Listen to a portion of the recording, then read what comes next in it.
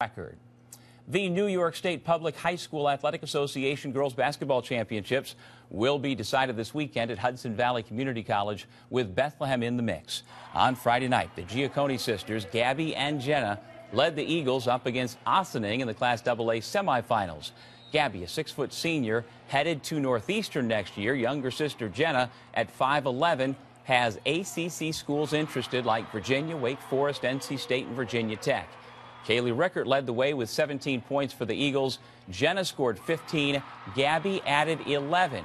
However, Bethlehem would come up short tonight. The Eagles lose to Ossining by 16.